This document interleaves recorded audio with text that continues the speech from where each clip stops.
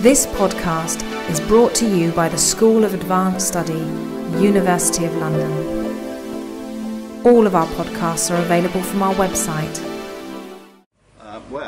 Good evening. My name's Scott Anthony. I'm a co-convener of the Public History Seminar.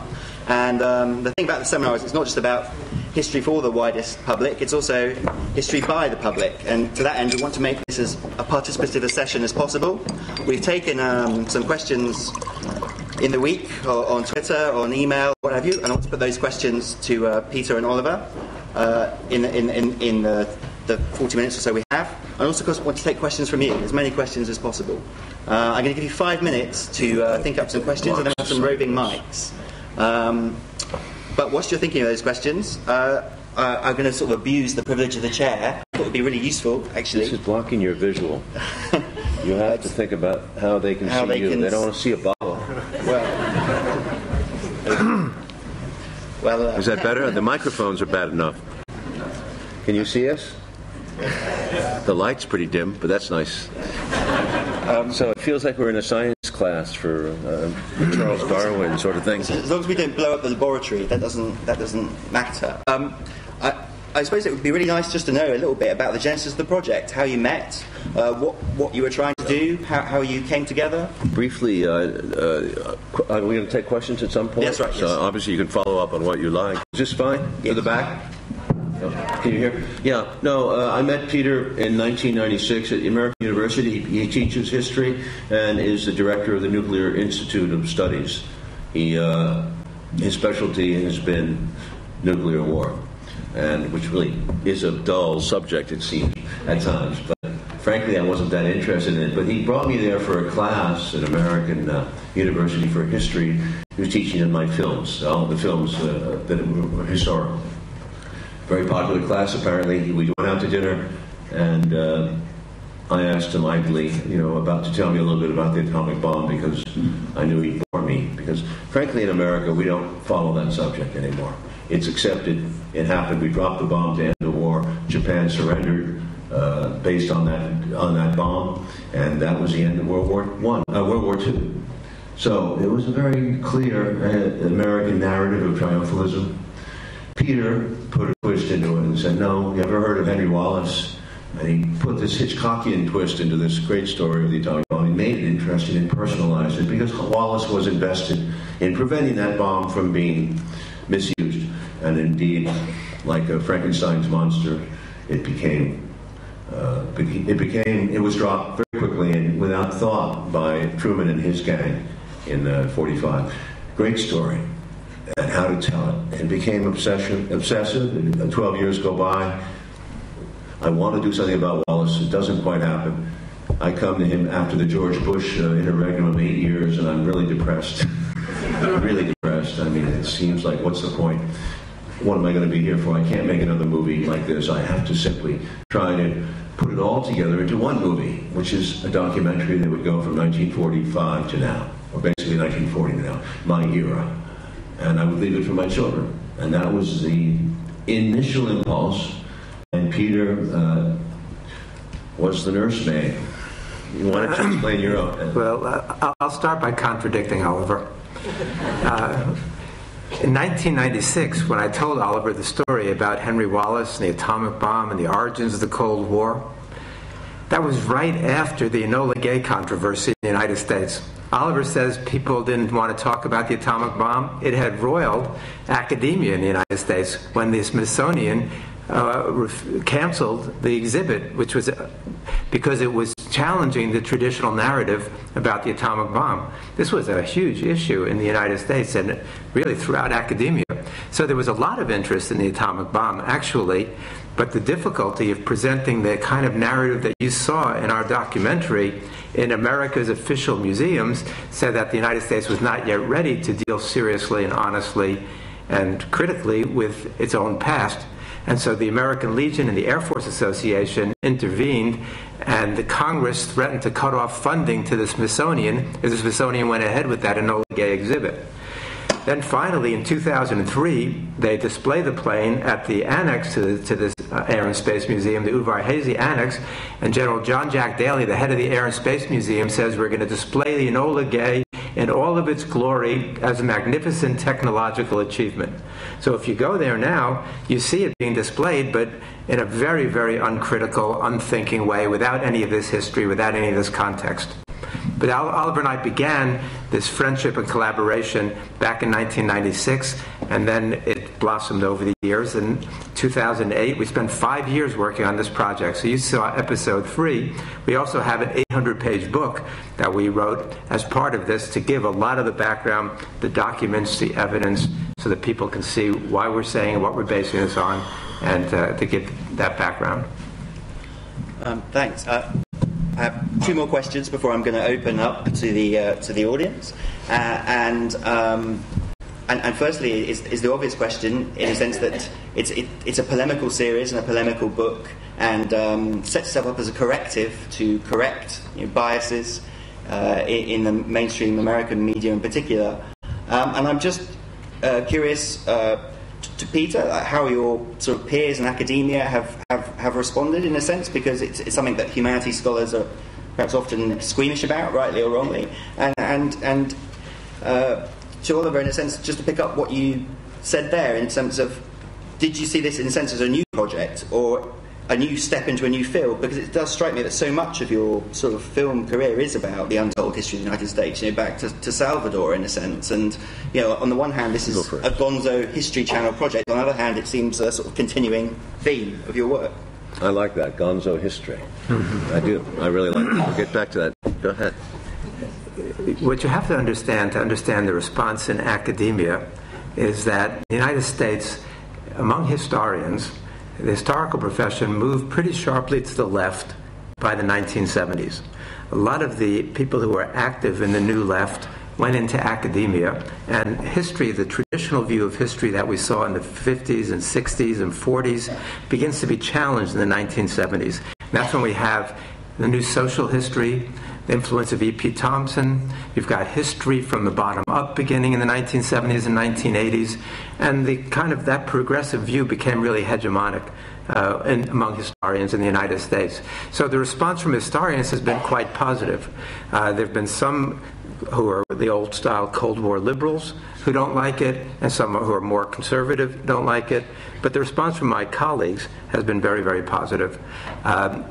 The response from mainstream media has been more critical, because they do not know the world of academia. They don't know the challenge to the traditional narrative. And so what we're doing throughout, we're challenging the idea of American exceptionalism. We're challenging the notion of the American empire as a force for good in the world, unmitigatedly. We're challenging the necessity for a national security state. We began this project in 2008, trying to say to the American public that Iraq and Afghanistan, those 2 disastrous invasions of that period, were not aberrations, that they were part of this continuum of American history going back to the 1890s, and we wanted to show that, so we lay it out, the recurrent patterns. To keep it on the personal level, my own involvement with this, I made a movie about Bush called W. It was a lighter portrait of a man, but I think you saw there was quite a bit of malice, quite a bit of satire and malice in my portrait of him.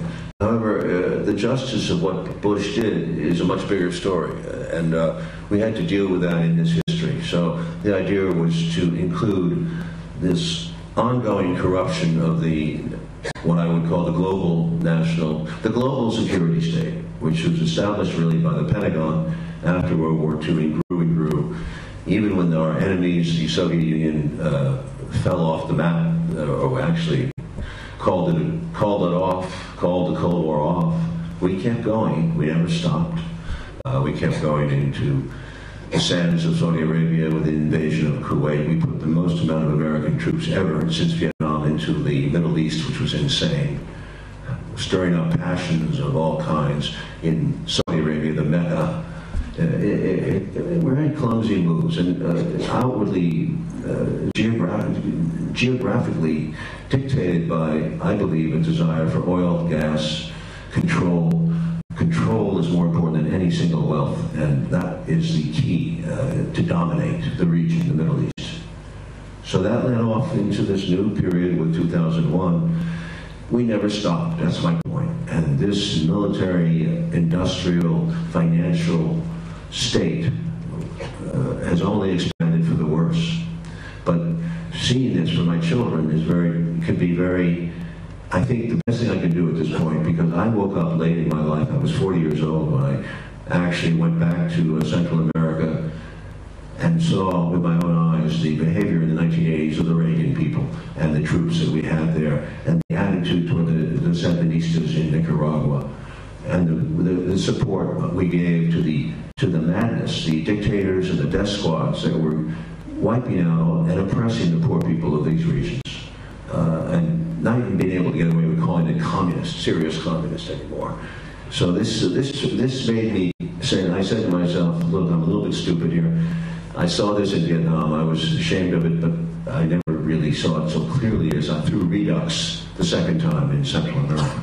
That sent me off onto a commitment to make progressive films, but none of them could match the overall picture that was. I couldn't do the overall untold story with a generation of Tolstoyan people. It would be a nice idea, it'd be a great idea to do 1940 to now, but it's quite a big work. But to do it as a documentary seemed feasible.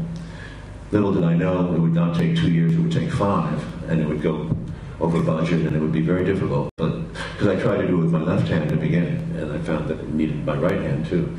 So frankly, I learned a lot in the last few years, but I'm just trying to say that I came late in my life. I was a conservative, raised conservative. I fought in Vietnam as a patriot. I believed in what America was doing. I never questioned it. I never even questioned the atomic bomb. And when you start to go there and you start to question that first thing, that founding myth of our republic, the atom bomb, you essentially open up Pandora's box. You'll never go back. All these things that happened will never go back into that box and be easily explained as the end of World War II. And it sets up a vastly alternative history, but you start with the atomic bomb. Okay. I think probably the best thing is to start taking some questions from the audience. We have 2 roaming mics. Where are they? Perhaps we could go to the right side of the room first, and then we'll take 3 questions together. Please try and keep your questions succinct and to the point so we can get through as many as possible. So if there's any questions over here, please raise your hand. Okay, so do you want to take 1, 2, 3? Yeah? Hi, I'm taking in tweets for the IHR Public History Seminar. So I have one in from Nick Blackburn, who's a PhD history student at St Andrews University, and he asks a public history question. How do you balance in these kind of popular formats the need to entertain with the complexity of the past? So the question was, how do you balance the need to entertain and the complexity of the past? Let's take 2 more questions.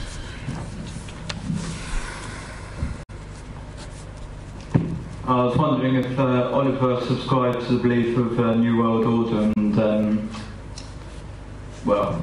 essentially that to start things off. Do the panel subscribe to the belief in the New World Order? And coming down to the middle, do you want to take them? Hi there. I guess I'm interested in what gave you, how you decided on each segment in the series of documentaries. So was it the actual tangible, untold stories themselves, or was it you were interested in a specific sequence of events and you were looking for those untold stories within those events? Okay, and how did you break the series down into question 1 and 3 tie together, so I'll try to answer it briefly. It is the most difficult thing to do, is to make a documentary exciting. Most documentaries, they have improved, I think, quite a bit in recent years, but most tend to be boring, or to go to a lot of talking head interviews where you're making the point, I think, sometimes repeatedly. I was very impressed with the British series World at War, 1970s, 2, 3, Jeremy Isaacs, 26 hours, although it's vastly, I think, unbalanced on the Soviet issue. I think it's a magnificent series that proved that you can make a long form, 26 hours of one subject, and keep an audience over over time, not just in the present season, but over 30, 40, 50 years. I would like this series to be out there in the next 20 years and be able to come back and talk about it and see what was wrong and in hindsight or what was right. This is a form of inquisition.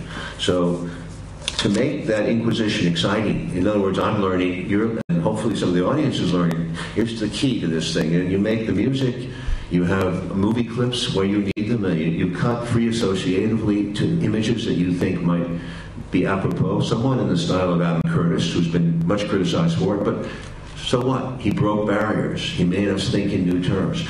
The book is available. You can read the book separately from the movie, and you will have it's a different experience. When you see a movie, you're in that movie for that moment, and I hope you saw a sense of it today, the drama, the build-up. We start out with a thesis, then there's a counterattack, and then often the synthesis, and we all do that in 58 minutes and 30 seconds to the second. The narration is the result of much rewriting. The narration has been simplified from an extensive amount of subject matter. So I think, where is the line? You find the line every time. When people start to fall asleep watching it, that's your answer. When people are awake watching it and are provoked, that's your answer. So it's a very subjective thing, but I love exciting documentaries. But as long as, in this case, we were fact-checked to death, there's no question we lost a lot of time with changes and fact-checks. We had separate fact checks from Showtime, from CBS Legal, and ourselves. We had one from our group. As to the second question, which was about how we divide each segment. The New World Order. Just briefly, I would say that I associate that terminology with George Bush, the father, in the 1980s when he went into Kuwait and Saudi Arabia, which is even a bigger offense, and called this sort of the end of the Vietnam syndrome and the beginning of the New World Order. It has very negative associations to me, and I know that it unleashed 20 more years of unfettered capitalism, where the banks and the IMF tried to run the world alongside this New World Order, and it seems to have been a disaster because worse things happened after the Soviet Empire fell than any time during the Soviet Empire, with the possible exception of the Cuban Missile Crisis and the Berlin Wall and the oppressions we saw, not only in the Eastern Europe, but the oppressions we saw in the third world countries by the U.S.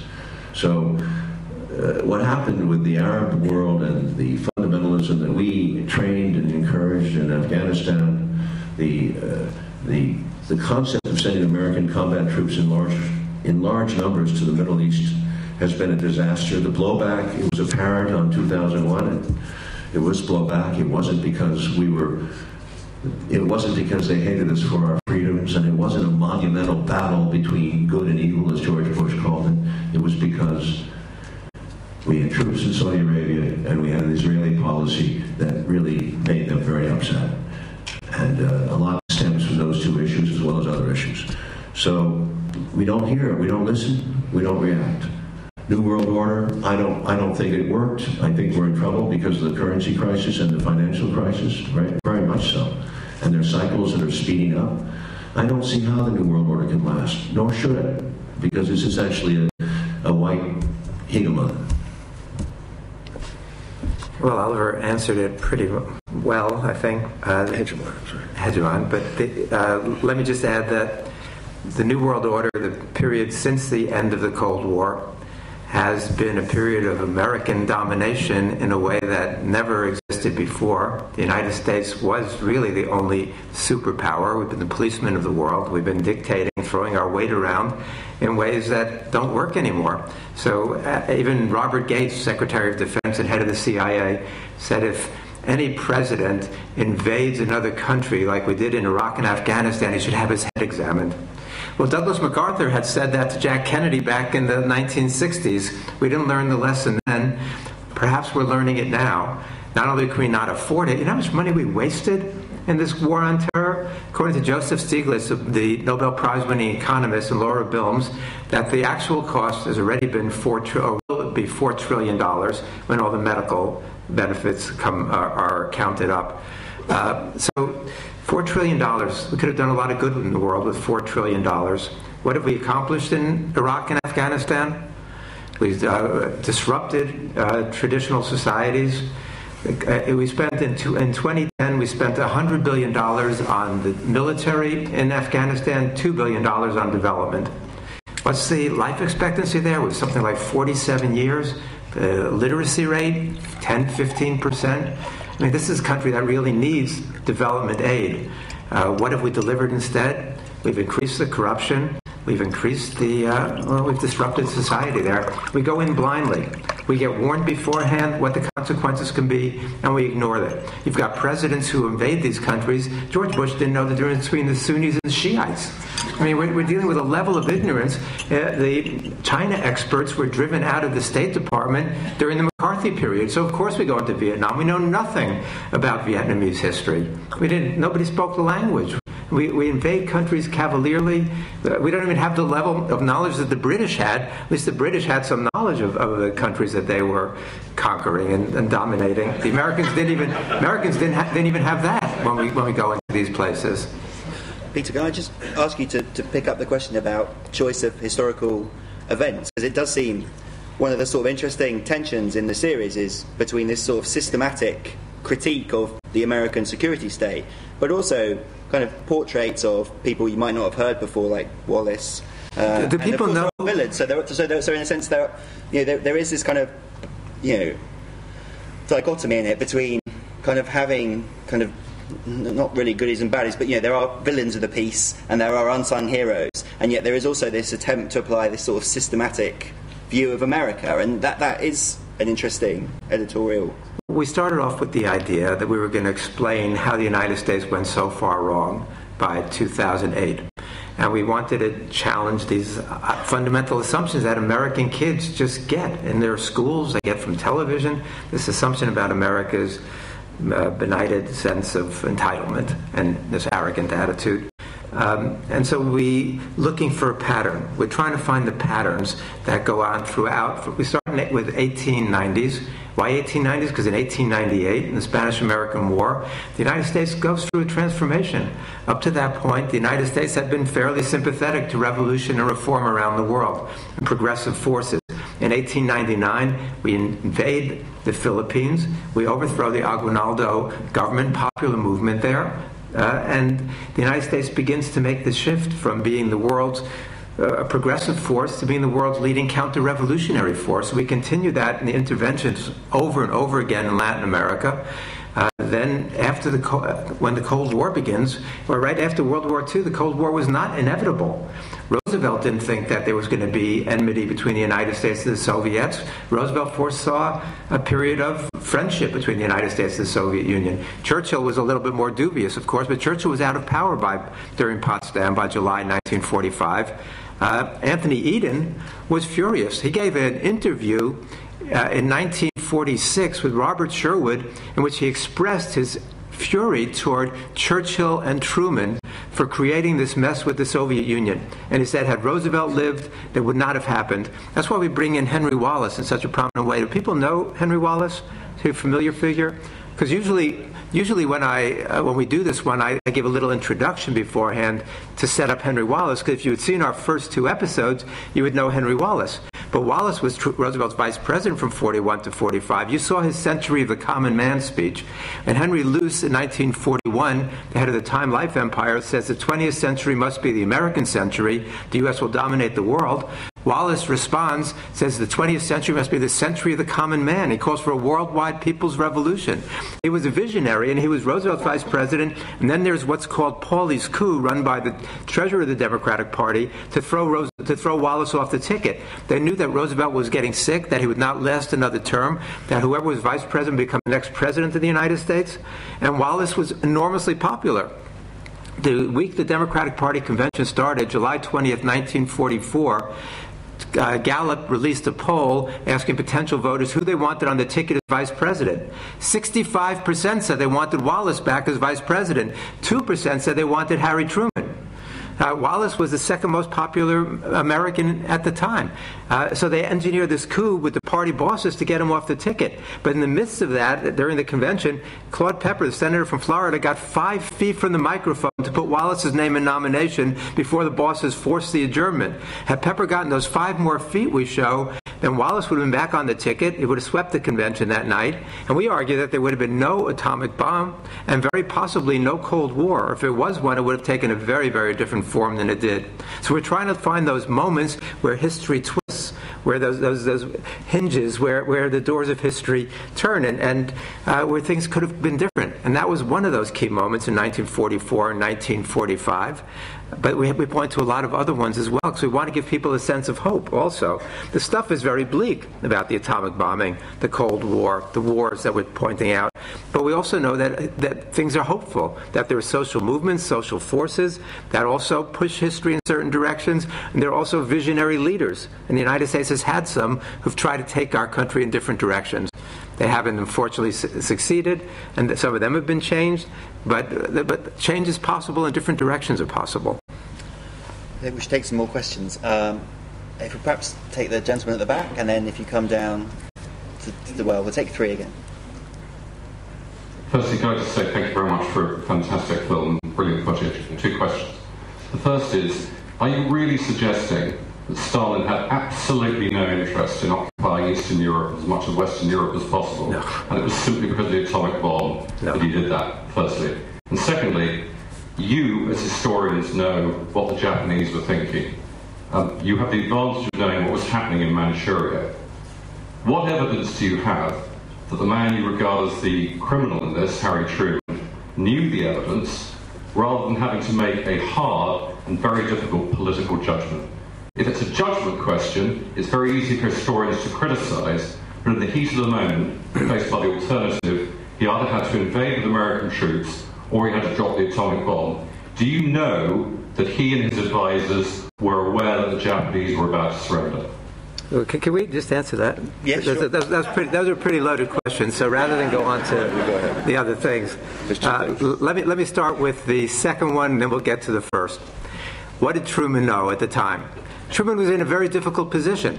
He had been vice president for 82 days. Roosevelt had met with him twice and spoke about nothing of substance. Truman's level of knowledge was so low, and people had so little respect for him that as vice president for 82 days, nobody even bothered to tell him we were building an atomic bomb. That is an astounding fact. Truman was not a well-respected person. In 1934, when the Pendergast machine that runs Kansas City decides to run him for the Senate, the newspapers asked Pendergast, boss Pendergast, why'd you pick Harry Truman of all people? And Pendergast said, I wanted to show the world that a well-oiled machine could take an office boy and get him elected to the Senate. Truman was not some towering figure. In fact, when Roosevelt dies on April 12th, everybody Truman meets with for the next 2 weeks says, this is a terrible mistake. I'm not big enough. I'm not smart enough. I shouldn't be president. We should get somebody who can handle the job. So we're sympathetic to Truman in a certain sense that he had to face the most monumental, difficult decisions with very little background and with all the wrong advisors. So we're sensitive to that. What does Truman know? Truman knows that if you look at the intelligence reports from April on, they say repeatedly that two things. First of all, we know that the obstacle to surrender is keeping the emperor. As MacArthur's Southwest Command says, that the hanging of the emperor to them would be like the crucifixion of Christ to us. All will fight to die like ants. We knew that was it, and his own people in his own War Department and State Department were urging him to tell the Japanese they could keep the emperor, otherwise they would not surrender. It was Jimmy Burns who almost single-handedly resisted that, number one. But Truman knew that and was told that repeatedly. Number two, on the question of what would end the war. If you look at the April 11th report of the Joint Intelligence Staff to the Joint Chiefs of Staff, which is repeated in July 2nd, and that comes out a number of times, they say that the entry of the Soviet Union into the war will convince all Japanese that defeat is inevitable. They say this we intercept the Japanese cables. We were intercepting them from the start of the war, and if you look at the cables beginning in May, it says that the Japanese Supreme War Council understands that the Soviet entry will deal a death blow to the Japanese emperor. And that's what they say. Now, what does Truman know? Truman was getting briefed on this. Truman refers to the July 18th cable as the telegram from the Jap emperor asking for peace. Those are Truman's words. Truman says after meeting with Stalin Stalin. He said, I went to Potsdam for one main reason, to make sure the Russians are coming into the war. After Truman meets with Stalin, he writes in his journal, Stalin will be in the Jap war August 15th, Finny Japs when that happens. He writes to his wife the next day, and he says, the Russians are coming in. Think of it, the war will end the year sooner now. Think of all the boys who won't be killed. We've got evidence after evidence of Truman's attitude. Not only Truman, but everybody around him, because they were reading the cables. They knew that. They knew that, which is why 6 of the 7 5-star generals and admirals who got their 5th star during the war are on record as having said the atomic bombing was either militarily unnecessary or morally unjustified or reprehensible or both, because they knew what was going on at that point. They knew how close the Japanese were to surrendering. And we've got a lot more evidence than that. Read the book, you'll see a lot of the evidence, because we know that Truman was in a difficult position, but we also know that the atomic bomb was not in any way militarily necessary. Let me give you one piece there that you saw. Douglas MacArthur, who we don't think of as a leading pacifist, right? Douglas MacArthur said that the Japanese, if we told them they could keep the emperor, they would have surrendered in May, and happily. I think that's a little exaggerated. I don't think they would have surrendered in May, possibly in June, almost certainly in July, if they knew, as people warned, as people said, that the Soviets were coming into the war, that they could keep the emperor, and that we had this horrible new weapon. Those 3, I think, almost certainly would have brought the end of the war without use of the atomic bomb. Just a practical point, just about dates, because it occurs to me when you really get beyond the skin of events and all the cables, the Americans could not move on Japan until November. That was the operation that was planned. Right. That was August 6, September, October, November, 3 months. We can't lose mass casualties for 3 months. The Japanese are essentially blockaded. The Soviets are already moving on August 9th. They're making fast strides. They wreck the Japanese Kwangtung army, which is almost a million men. That was a huge number. The Soviets were deadly force, and they had been trained in war, and they were brutal, as the Japanese know. They could see their women being raped. They could see the emperor being crucified or killed by, like they did Tsar Nicholas. The Japanese knew the Russians were much more ruthless force than the U.S., so that changed their mind quickly to make the deal with the U.S. In fact, Peter points to the fact, I think very interesting, that the Japanese didn't even know that they were really nuclear bombed on August 6th, because they'd been so bombed by the firebombs over that last 9 months. Yeah. Okay, let's... would you like... ask about Stalin as well. Oh, Stalin. Sure. We don't say that the Stalin occupied Eastern Europe because the atomic bomb. If you study your history, you'll know that the Soviets were already in Eastern Europe at that point. As John Lewis Gaddis points out, the United States didn't give up anything at Yalta to Stalin that he didn't already have. So the question is, it would be an interesting discussion to get into why we held up the Second Front and how that affected the tide of the war and why that allowed Stalin to progress as far as he did, as fast as he did. That's another interesting question. Stalin wanted Eastern Europe as a buffer zone. Why did he want Eastern Europe as a buffer zone? Because the Soviet Union had been invaded twice through Eastern Europe by Germany. The Soviets feared Germany more than anything, and they do much longer than that. But if you look at the actual timing of when he puts down these repressive dictatorships in Eastern Europe, most of that doesn't happen until 1947 and 1948. What we're arguing is that there was a period between 1944 and 1946, 1947. If you had had a different approach toward the Soviet Union, those governments there would have been repressive in Eastern Europe. They would have retained that area. They wanted a buffer zone. They would have been repressive governments, but they do not become lockstep dictatorships until 1947, 1948. And I think the Soviets wanted to. We're counting on a friendly relationship with the United States after the war. Mention Greece and the British. Well, it's a parallel story. It's a somewhat different issue, though, because Oliver's referring to the October 1944 meeting between Churchill and Stalin, where they have their 70% here, 55% here, and how important it was to Churchill. He's willing to give up. He says, okay, you can have 75, 80%, 90% influence in Eastern Europe, but I want Greece. And then he later says, Stalin never broke his word to me. He promised this, and he never broke his word to me. Had Stalin been a revolutionary, of any sort, he would have supported the resistance forces in Greece. He turns a blind eye to the resistance forces in Greece and lets Churchill reimpose the monarchy there, his right-wing forces. With force.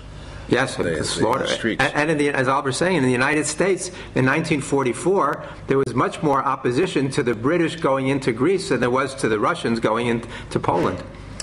Okay, shall we take the gentleman in the well here, and then we'll come forward in the streets. to the gentleman next opposite, and then perhaps down to the front here. Okay, my question is for Mr. Stone. I know you served in the Vietnam War, and you said at the age of 40 is when you awoke to everything that's going on now. I'm 26 years old. At the age of 18, 2 weeks after high school, I joined the Air Force because I had a sense of obligation and duty to my country. 8 years later, I think, is when I fairly awoke as well after seeing documentaries such as Most Dangerous Man in America, South Border, lots of the stuff you've done as well, and just watching your interviews. Back then, I was oblivious to everything that's going on, and that's the way I think kids are nowadays. I told my cousin, who's actually a history teacher, he should be, showing stuff like this to his students, any type of documentary that challenges our history, but he said he'd get fired. Yet he can have a Marine recruiter go in there and tell them, pump them up for war that they shouldn't be fighting or dying for in the first place. How else do you think we should bring this type of awareness to America's youth? Oh, you sound American? I'm American, yes. Yeah. You want to do 3 questions? Well, can we take 2 other questions before we come back to that? Sorry. I'm Professor James Woodhouse, and I write for Spike. I wondered, Oliver, first of all, if I could congratulate you not only on a beautifully spoken documentary, but lots of new stuff with which many people are unfamiliar. I think I would quarrel with you with some of your old categories, military, industrial, and now financial complex, and oil and gas. But I think in the spirit of learning, if I can turn to Peter, I was surprised that you put forward as much as you did the Hiroshima case as being a feint against the Soviet Union. I'm familiar with Gar Alperovich's work on this question, and it's a very familiar concept, like the military-industrial complex. And I put it to you that the early part of your film, when you ascribed racial origins to the Hiroshima and Nagasaki thing, could have been given more weight. And I think the wider concept that would be newer and might take the discussion forward is, don't you think that both Wallace and Truman were in a search for legitimation of America, particularly and American capitalism, particularly at a time when fascism had discredited it so much? And in that cause, Truman wanted to represent the Soviet Union as totalitarian and fascist in the Cold War, and Wallace was concerned with legitimation from below, so to speak, to have a peaceful capitalism and imperialism. For his pains, I believe his supporters were back and charged on the streets. But isn't that a chimera? Wasn't he misguided in believing that you could reform such a state at that time? And isn't that quest for legitimacy part of the equation of the origins of the Cold War? Well, sorry, can we take one more question and then we'll come back to all of them? I forgot all my good ideas. Hi. Just linking both things out slightly, I thought it was great to see the footage, and I think it's absolutely brilliant that you managed to get Wayne Gale to do the narration. I'm thinking back to the first question there, as regards inputting a alternative history of America into the homes of everybody on a weekly basis now. Is this another way of bringing a war home? Okay. Sorry, I'll just repeat those 3 questions. The first one is to do with raising consciousness of sort of hidden American history in America and in schoolrooms. The second question is about was some of the idealism essentially misguided? And the last question there was about the war is coming home. Yeah, each individual period in your book. What war is coming home? Well, each period it's just a question. It's a sort of like a boomerang effect, I think we're saying. Oh, yeah. You're talking about blowback. which I think is what... No.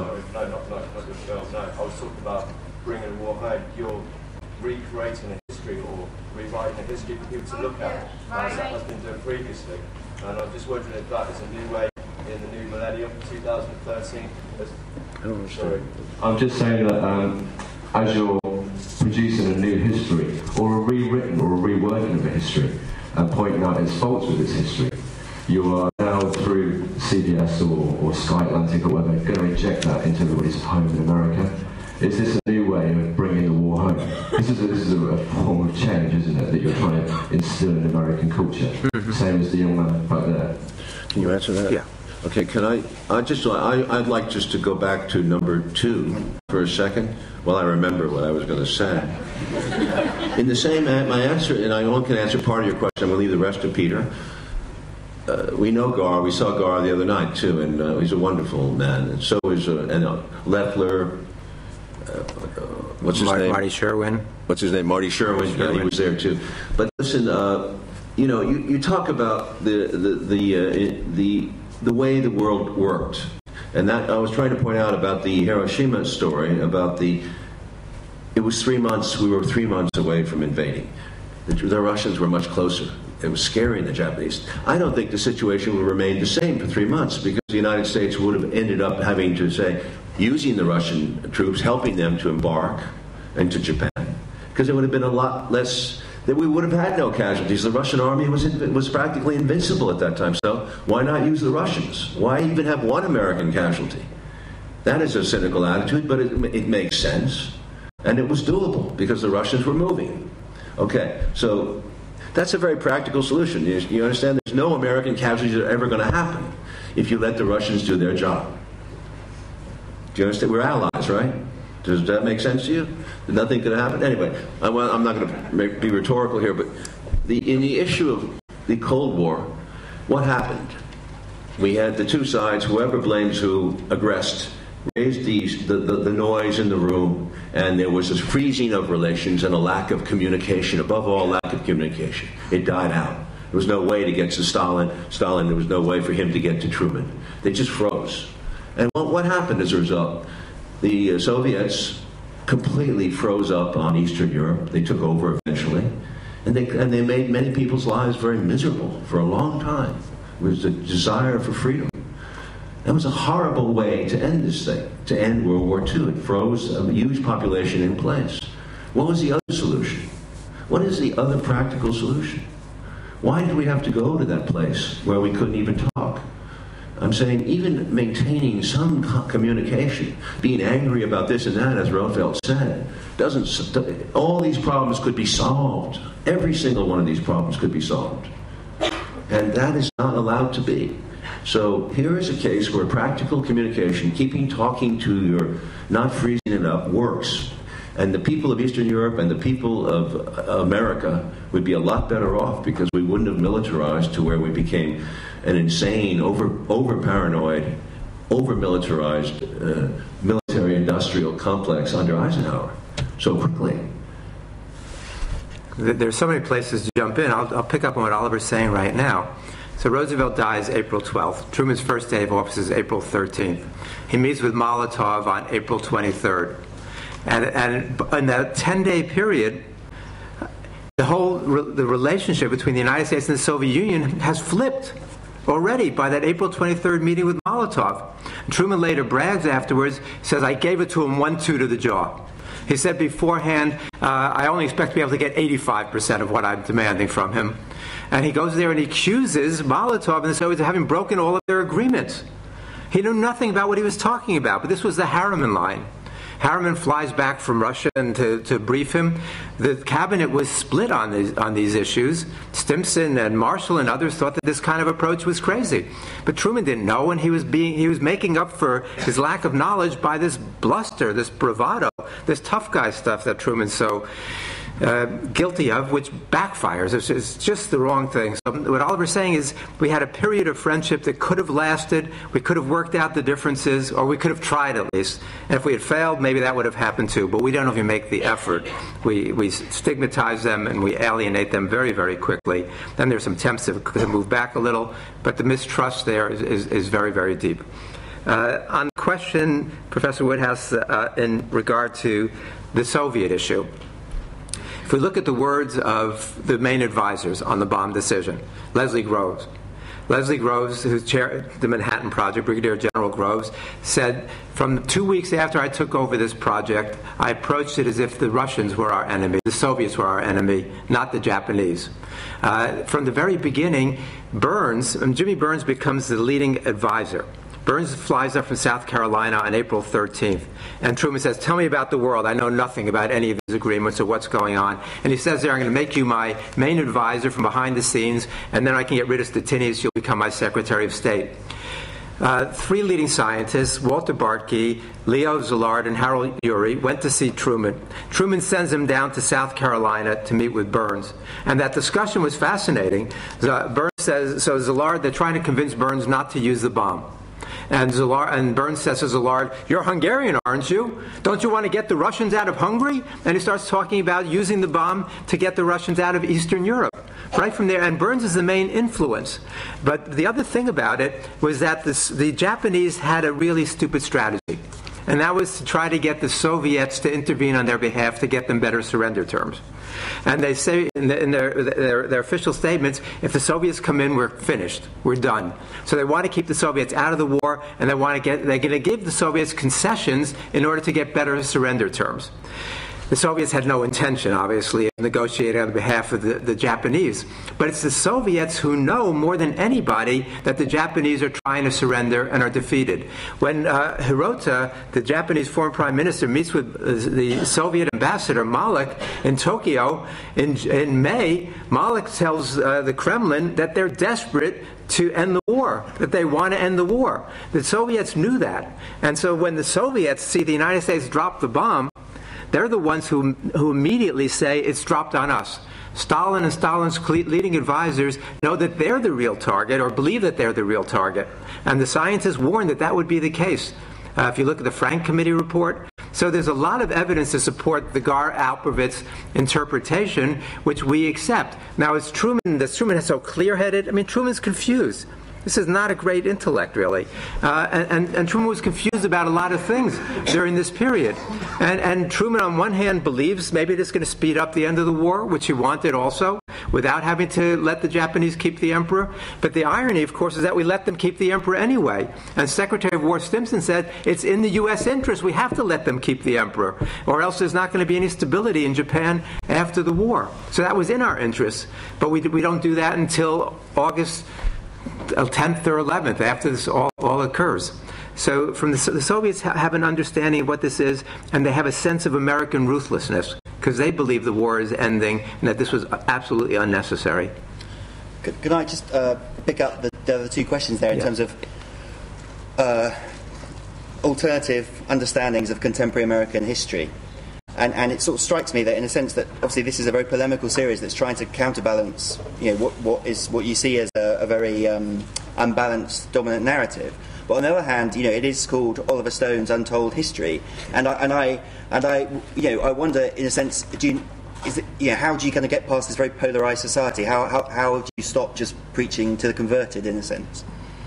Because the way it's branded, in a way, it's sort of, I would worry that it mainly appealed to people who are already kind of interested in your view of the world. Well, my view of the world has expanded, and my viewership can expand too. There's no reason why you cannot reach moderates and people who think for themselves. In fact, I'm very heartened by the reaction to the series. It was unadvertised, and it went out on a premium cable station, but we managed to haul 1.1 million viewers a week, and they hung in there through all 10 chapters. The viewership was as high as at the beginning, and there's a demand for it on demand, and we're also coming out with DVD. We sense that this is a swelling viewership, and we've sensed all over the world. We're starting to go out. The book's going out.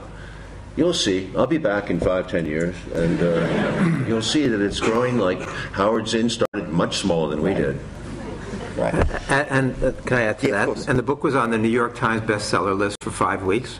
Although it was never reviewed. not in the New York Times, but it was on the New York Times bestseller list. The documentary's getting out, It is starting to be used in some colleges. We hope to get it into high schools. But I think, in a sense, they'd wanted the book to be called Oliver Stone's Untold History, and we resisted that because we knew that there were people who were going to say, is this real history or is this Oliver Stone's history? And so I think that's a mistake in that sense, because this is not Oliver's history. This is all of our history. That's right. I mean, this is the history that's told by progressive forces in the United States. We're not Showtime. They wanted my name above the title. Yeah. And thinking a bit like Alfred Hitchcock. Okay, you got to. Why would anybody watch another history program? I suppose that's what they're thinking. So you give it a little bit of an allure. So we played that game, I think, on the film, but on the book we left it off. Right. It's not on the book. Yeah, on the film we did. And we discussed it because we knew that was potentially problematic, because we want this. I mean, there's been a lot of good historians and a lot of good work, and we're standing on their shoulders. This is something that's based on the top American scholarship, or we consider the top American scholarship from our vantage point, of the past 3-4 decades. We see it like Howard Zinn. Howard Zinn was very enthusiastic about our project.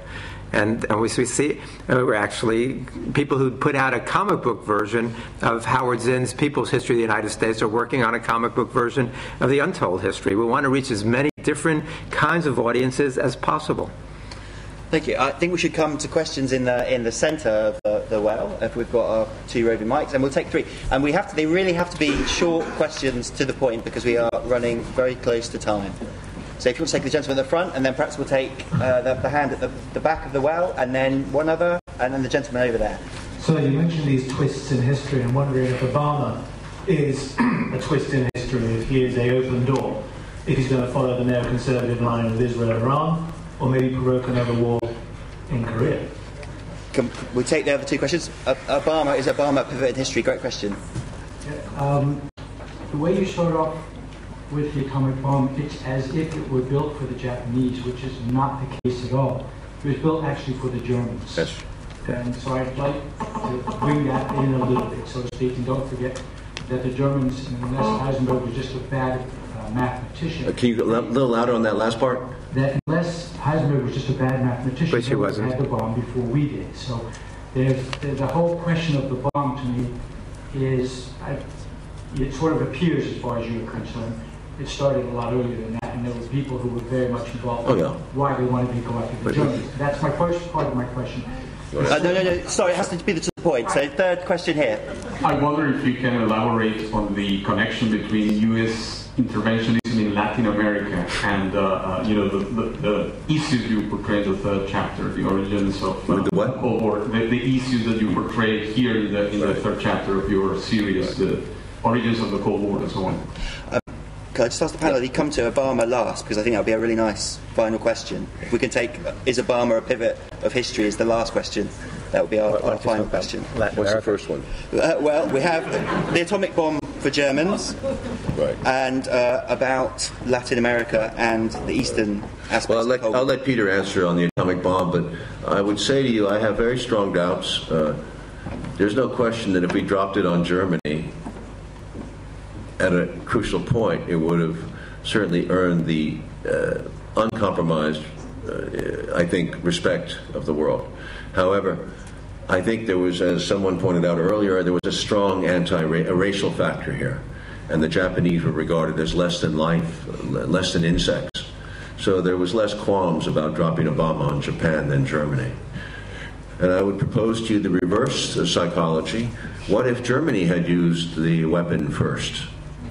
And what if Germany had not won the war and had used the weapon? That weapon, the A-bomb, would now be despised through the world. It would be so profaned by the German dropping it that it would never have been questioned. It would never even been questioned for proliferation. I think there would have been some kind of international response alliance to take over the weapon, as was proposed by Stimson and Wallace back in '45. You want to go on about that? About the nuclear? Yeah, okay, certainly. The question of why we started the bomb project, we have Einstein. This should be in this episode where we quote Einstein and saying that Einstein sent the letters to Roosevelt. He actually sent 3 letters, and he said, I made one great mistake in my life, sending the letter to Roosevelt urging him to begin the bomb project, and that had nothing to do with the Japanese. The bomb was initially, as we show and we talk about in the book, was seen as a deterrent. It was a deterrent against the idea that the Germans would get a bomb. That's what the emigre scientists who were pushing the United States to develop the bomb feared. What would happen if Hitler got a bomb? And that's, obviously something to be very frightened about. And that's why the United States began the bomb project. But we learn in late 1944 in an espionage program called the Alsos Project. Alsos is the Greek word for grove, is named after Leslie Groves. We went into France and we found out that the Germans had abandoned nuclear research back in 1942. That Speer and Hitler had decided that it would take 2 to 3 years to develop a bomb, and it wouldn't be worth the effort. They put their efforts instead into V-1 and V-2 rockets. So the Germans abandoned the bomb project. We knew that. At that point, one person left the bomb project when we found out that the Germans weren't developing a bomb, Joseph Rotblat. Great, great man, who later goes on in 1995 to win the Nobel Peace Prize. Just fabulous man. But he was the only one who left the bomb project at that point. So we built it, we started it to use against the Germans, but after Germany surrendered, we sped it up. As Oppenheimer said, we were under enormous pressure to speed this up, to get this finished by the time of Potsdam. They wanted to be able to test it. They moved Potsdam back 2 weeks. They wanted to be sure to test it before the Potsdam meeting. And so they know how extraordinarily powerful it is. And Churchill says, Truman's demeanor changed completely once they got the report on how powerful the bomb was. So it becomes this important factor in that way. Heisenberg, we don't know. There's a big debate about what Heisenberg thought. Heisenberg was certainly not a bad mathematician, responsible for the uncertainty principle. He was a brilliant man. He later wanted to claim that he never wanted to develop the bomb, and he helped sidetrack it. The evidence on that is somewhat dubious, unfortunately, but they decided not to develop the bomb, and Heisenberg never fought, really, as much as he might have to develop the bomb. They had the capability, certainly. We have questions also about Obama's twist. South America first. Yeah. Just South America, and then we'll finish with the bomb. Right. I don't see any difference with the South American equation and the Middle East equation, except that we were doing Latin America sooner. With the Monroe Doctrine, but certainly after the 1900 war. By the way, we annexed Cuba essentially under the Carr Amendment, which is to say that all the Cubans had revolted against the Spanish Empire, and they had earned their independence, and we helped them, but then we took over the island and we became a business interest, and by the time Castro's revolution, Cuba was mostly American-owned and run. So all this expansion is running dictatorship, putting dictatorships in, the Somozas in Nicaragua, the coup d'etats that we pulled off, the covert interventions in Chile, in Brazil, in Argentina, encouraging the dirty war, encouraging Operation Condor, encouraging death squads, using our knowledge from Vietnam to ship it to South America. It's a disgusting, disgusting profile. Kennedy saw through it and tried in perhaps a too-weak a way to do something about it with the Alliance for Progress, but when he was shot in 1963, Lyndon Johnson, within days, reinstated, what was it, the Mann Act? Mann. He sent James Mann to tell every one of these countries in South America, look, forget about any kind of liberal reform shit. We got $8 billion down here, and we want our interests looked after. And he was a very hardcore guy. Johnson talked to the Greek ambassador somewhat in the same way. Listen, you bum, you're a flea. I'm an elephant. If you want me to step on you, he was talking about Greece in 1967. If you want to get stepped on, just okay. That's the way Johnson talked. That was America. He's the bluntest instrument of American policy we've ever seen, and I'm kind of grateful for him for his ugliness in that way. But Nixon was more nefarious and more secretive, and obviously bombed more than Johnson. But both have a pretty good record of psychopathic bombing of third world populations. And don't forget the coup in the Dominican Republic. Listen, Latin America is one of the dirtiest stories. It comes up to today. Cuba, Chavez, what's going on now? I'm sure America is still doing the same thing. Nothing has changed. The Honduran coup from 2 years ago is a disgusting example of American sneakiness in South America, and now in Central America, and now with this You know, obviously Venezuela is a huge regional power with a lot of wealth. This is worth so much to the United States. We've been pounding on the Chavistas for 10 years now. He's dead. We didn't bother to send anybody to the funeral. We said disparaging words about him. His funeral was attended by many heads of state. He's much respected in the world, the other world that exists. So I guarantee you that we're up to no good, and we're trying to already fix this next election or do something that's going to destabilize the Maduro regime, and you'll see the way we work.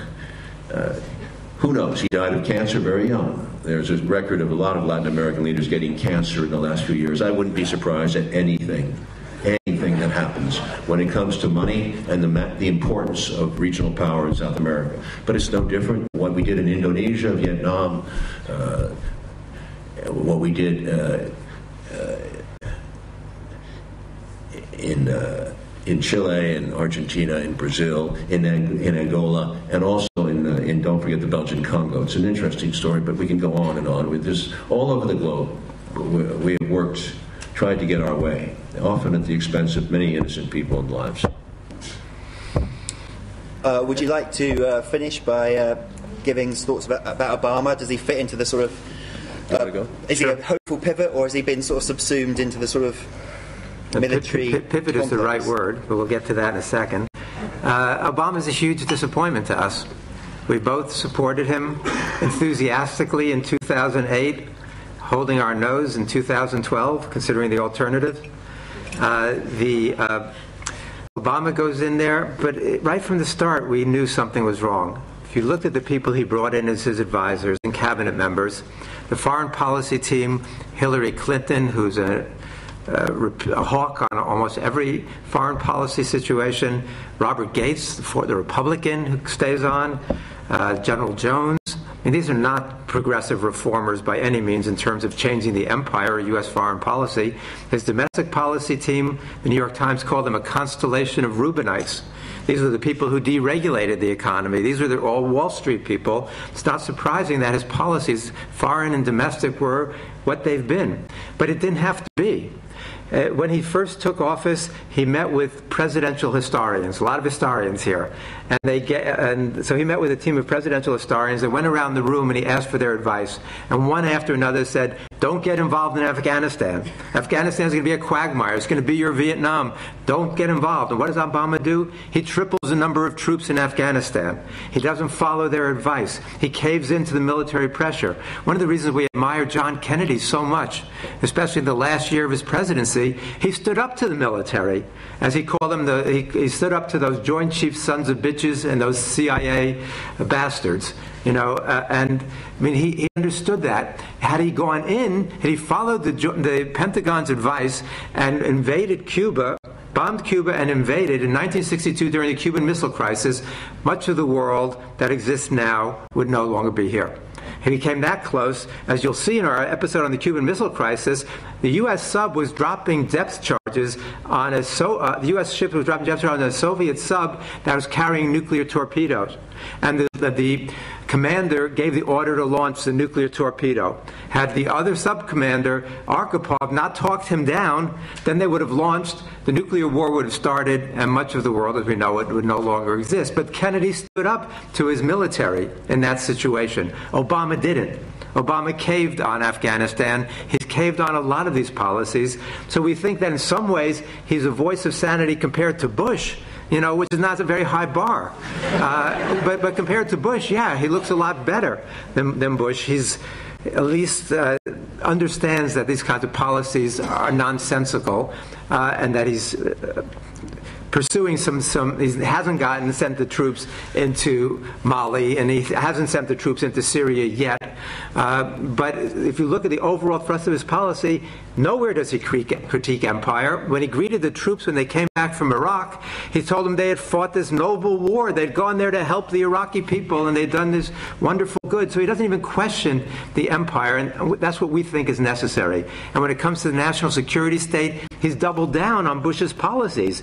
He promised to be the transparency president. Well, not not only is he not transparent, he's been worse in a lot of ways. The United States intercepts 1.7 billion emails and telegrams and phone calls a day.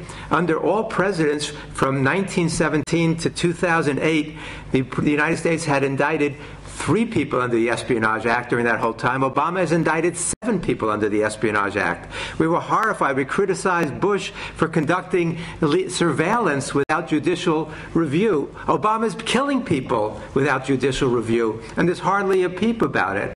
So we think that Obama, maybe is slightly a step back in some ways, but in terms of what really needs to be done, Obama has been too much of the successor and inheritor of Bush's policies and not enough of the critic and changer. You want me to finish? Please. We called him a wolf in sheep's clothing, an effective manager. I would just say that in Chapter 10, there's a line that describes certainly our feelings about the twist, as you call it. It says, history shows us that the curve of the ball can break differently, again and again. And it is in that hope, that things are never what they seem. You expect the worst, it doesn't look good, but somehow, by some divine mercy, Sunday, October 27th dawned. That night, Saturday night, many of the officials in the cabinet thought it was over. McNamara among them. The world was at an end. 1962. In 1962. Sunday, the light broke. Somehow, the crisis dissolved. I go back to Roosevelt's words to Churchill. Most every problem can be resolved. It doesn't have to go to this place. Roosevelt saw clearly. Kennedy and Khrushchev, because Khrushchev is a crucial partner, saw that they were losing control of the military. There was a dawn of mercy. It happens again and again. But George McGovern runs for office in 1972. He loses. He's wiped out. But he still said the right things and did the right things and was a beacon of hope. He could have been elected. In 1976, we all got behind Jimmy Carter. There was a great dawn to his presidency. It's a tremendous hope in New York. I remember that vividly. And things were changing. He announced interesting things. Within 2 years, he'd been terrified off by his Brzezinski and the various analysts around him, but he was changed. The same thing happened again with Gore in 2000. He won that election, and he should have been president. But it broke differently with the Supreme Court, and Bush inherited this. We inherited this nightmare from Bush. Gore would have been a much more far-seeing man, but that was how close. Obama was that close. In 1989 and 91, Gorbachev and Bush, the father, Gorbachev came out of nowhere. He was an agricultural engineer who came out of the Soviet system. We thought there'd be another deadbeat, a guy with no brains, a Chernenko, a Brezhnev. He was a brilliant young man. He saw another world. Robert Kennedy started out as a conservative, much hated young snotty lawyer, turned into a leading liberal for reform. Martin Luther King was a churchman, and he came out with his great voice. So it happens again and again, and it will happen again. There's somebody in this room, maybe a young man, a woman who's sitting there, who's going to change the world. We have to hand down hope and freedom and the concept of a concept of history that means something, so that we know it for the future. Because there will be moments when it will break again. Who knows? This Chinese prime minister maybe, or some guy in Africa, I don't even know his name, who might show up as a new leader of the world. Don't give up. That's what I have to say.